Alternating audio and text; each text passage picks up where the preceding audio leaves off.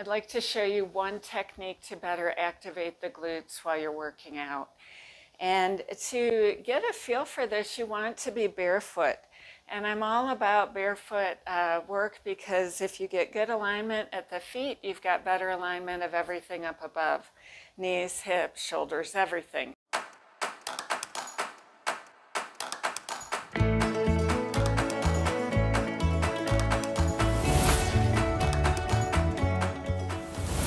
So start out with your heels underneath your hips, toes pointing forward, and you want to get that tripod of the foot, which is even weight bearing at the base of the big toe and the base of the little toe. So all under the front with all 5 toes flat, and then weight through the center of the heel.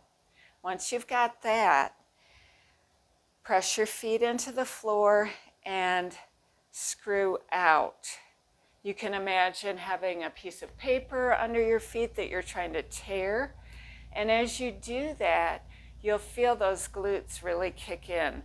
So holding that position as you do deadlifts or squats is really going to help activate those glutes. So if you're in sumo squat, you want that tripod of the foot, weight bearing through the tripod of the foot, and then you want to screw outward with your feet, and that will activate the glutes.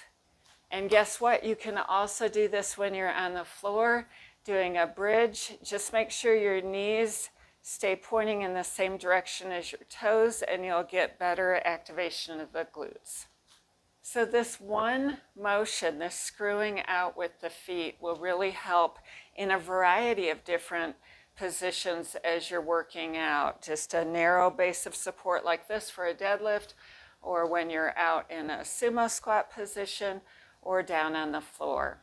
If you like this video, go ahead and click like. You're welcome to subscribe to my channel for more videos like this, and I hope to see you again soon.